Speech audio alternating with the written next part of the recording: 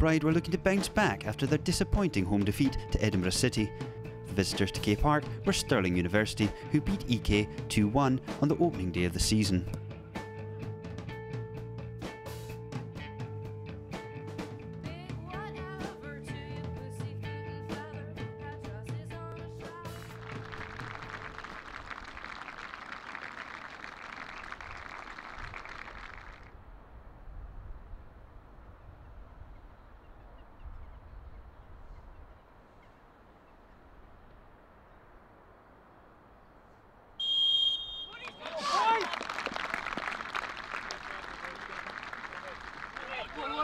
Stirling Uni started the game off positively.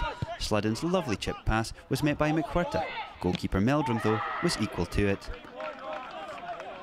Meldrum again was called into action, this time a save from Sludden's shot from distance. Another chance for Stirling came and went. The flick on from the corner, finding its way to Sludden. His effort, though, put over the crossbar. East Kilbride then looked to open the scoring. Trainer's shot from distance dragged wide of the goal. The referee then took a small tumble in the middle of the park. Thankfully he wasn't injured, although perhaps slightly embarrassed. The home side came close to taking the lead, Haddon's free kick only inches away. Stirling Uni then pushed forward looking for the opener, and they thought they had it. Sludden's flick on for Nixon saw him collide with Meldrum before Donahue Kelly tapped the ball home. However, the referee had pulled play back for a free kick and decided that Nixon's challenge on the EK goalkeeper was enough to see red. Stirling University was now down to 10 men. The home side then went looking to make the man advantage count. Dawes' free kick, though, well over. An eventful first half at K Park came to an end, with the score still poised at 0-0. With the second half underway, the home side would be looking to make that extra man count. It was, however, the away side who took the lead early on. Good work from Miller saw him lay the ball off for Donahue Kelly, who side-footed the ball into the net to make it 1-0 to Stirling Uni. Stirling nearly doubled their lead shortly after, an ambitious shot from Sludden forcing an impressive save from Meldrum. Kilby were still looking to get back into the game. Dawes' effort just skimming the top of the crossbar. Despite having 10 men, Stirling were still looking dangerous. They had a penalty claim turned down when striker Ryan Miller went down in the box.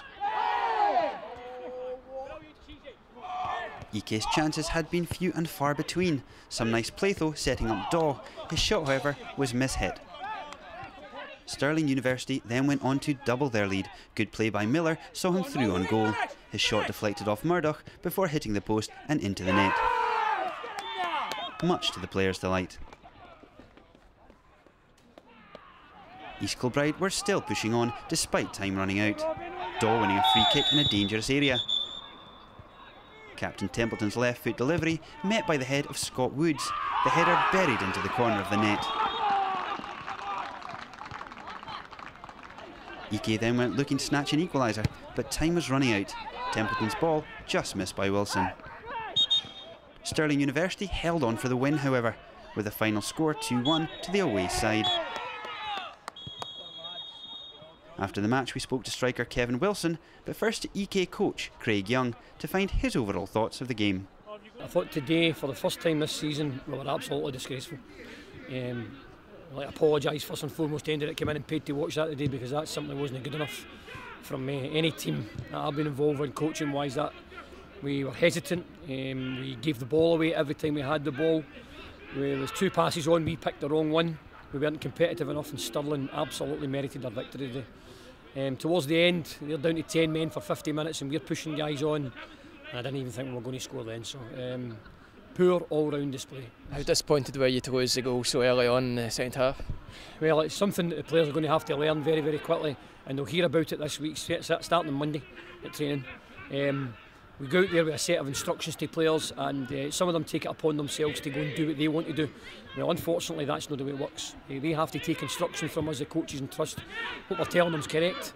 We switched off, we gave the ball away, and Stirling punished us, and they could have punished us on 2 or 3 occasions in the second half because they were a better, sharper side throughout the game. What were your overall thoughts in that game? I thought that's the worst we've been all season. We've had a bit of a chat in the change room there. There's a bit of goals, deservedly so, but it's not good enough. It's going to be a tough night on Monday night, deservedly so, and we just need to get back in Tuesday, Thursday, get the ball out and try and improve for next week. How disappointed were you as a team to concede that goal so early on in the second half? We've come out, we discussed coming out and playing the game. No change, they were down to 10 men, we just play our own game, and we just didn't do that, straight for the off. And they're a good side, they have punished us and could have probably took another couple of offers throughout the second half.